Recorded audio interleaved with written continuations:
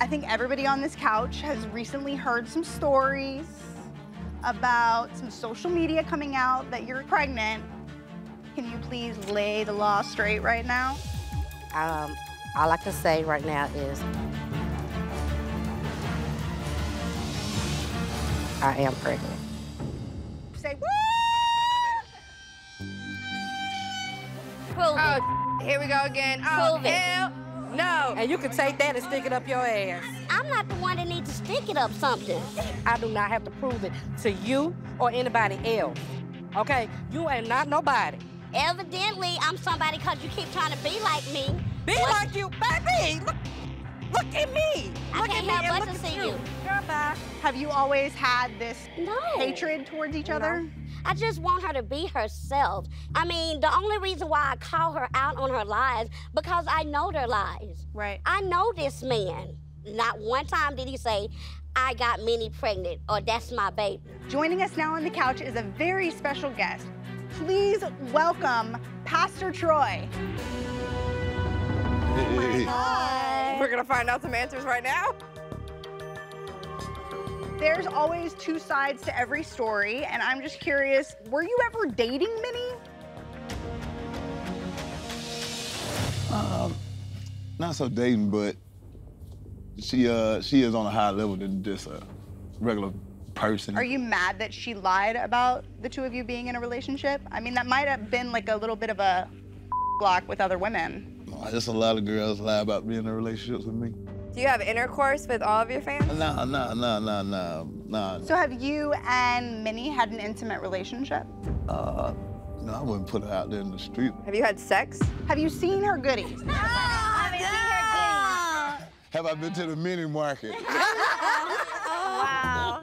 I'm not gonna put her out there in the street like that. I'm kiss and tell. So Minnie told all of us that she is pregnant and it is your baby.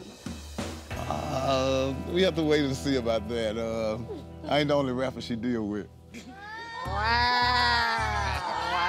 hot girl. So you think that when she has this baby, she's gonna need a DNA test? We're just gonna have to wait and see. But wait.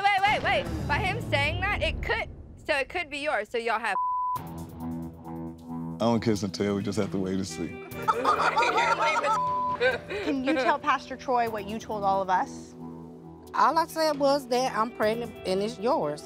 No offense, but why would you want to mess with someone that's going to not even own up to being the father of your future child? I'll own up after we take a DNA test and, you know, it's mine. No.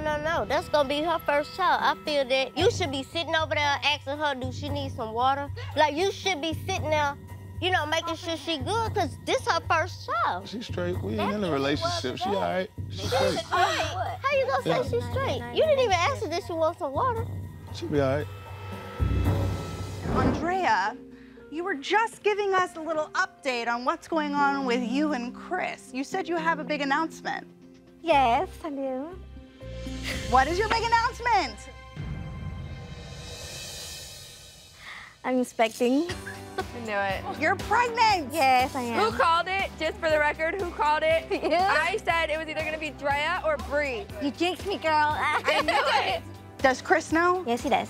And he's very excited and happy. How far along are you? I am 15 weeks. Do you know what you're having? Might be a girl. Might be a girl. Yes. It looks like it's gonna be average, but they don't know until I'm 21 weeks.